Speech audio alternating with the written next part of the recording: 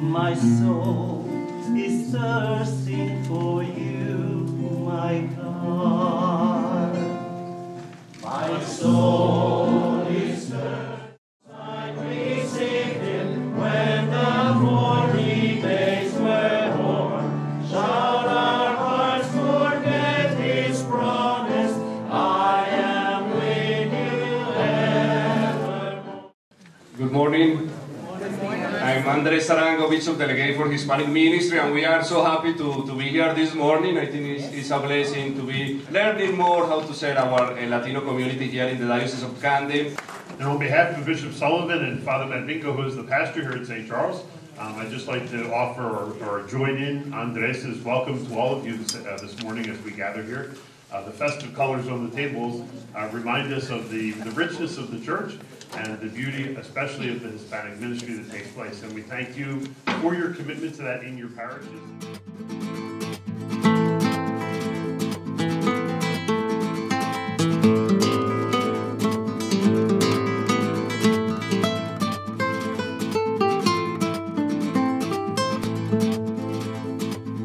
Thrilled to welcome today Dr. Ospino for his presentation on Hispanic ministry in Catholic parishes. Good morning, everyone. Let's begin with the following numbers. First one, 3. It took us 3 years. In 2011, Boston College began this major project. We went around every diocese in the United States, including Hawaii. As a matter of fact, there are 4 parishes with Hispanic ministry in Hawaii. One of the places where Hispanic ministry is growing in the fastest way is in Alaska, as a matter of fact.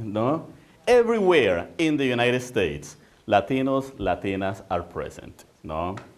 And because most Latinos identify with Catholicism, nearly in every diocese, except for 2 in the entire country, there has been some efforts to serve Hispanic Catholics in an organized way. Okay, I know that Camden, for instance, 1/3 of its ministry, pretty much, is oriented towards Hispanic Catholics. So you're ahead of the game in many ways in that particular response. Dioceses in the South and the West, have been dealing with this for 500 years, as a matter of fact, so this is nothing new.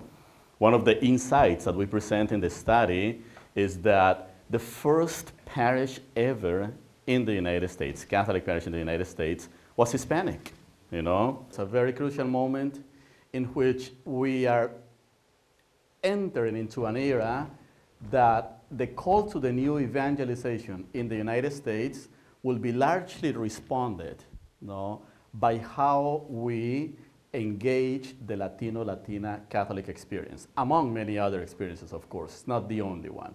But given the statistics that we have, 40% of all Catholics in the country are Hispanic. 55% of Catholics under the age of 30 are Hispanic. 60% plus of Catholics under the age of 18 are Hispanic. 25% of all parishes in the country are Hispanic. So in many ways, what we are seeing is the Hispanization of the US Catholic experience in many parts of the country. In some places, this is more noticeable. The Southwest, for instance, in Los Angeles, the largest archdiocese of the country and the world, has 70% of the population is Hispanic. So actually they say that Los Angeles is the second largest city of Mexico. So it's right. But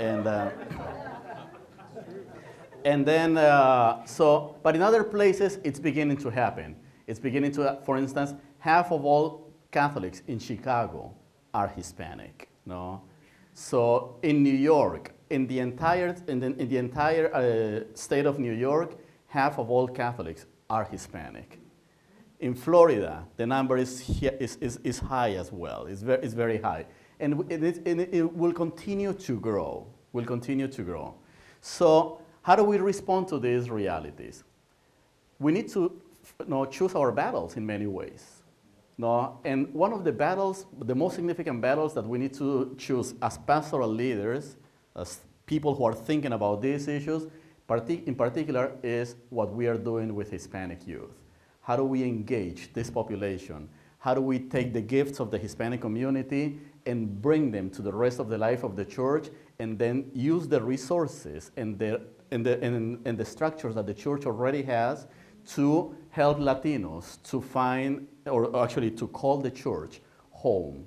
In many parts of the United States, in many parts of your dioceses, no, to speak of Hispanic ministry is to speak of U.S. Catholicism, or to speak of U.S. Catholicism is to speak of Hispanic ministry.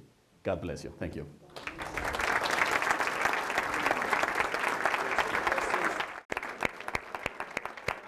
So yes, this is what we are facing.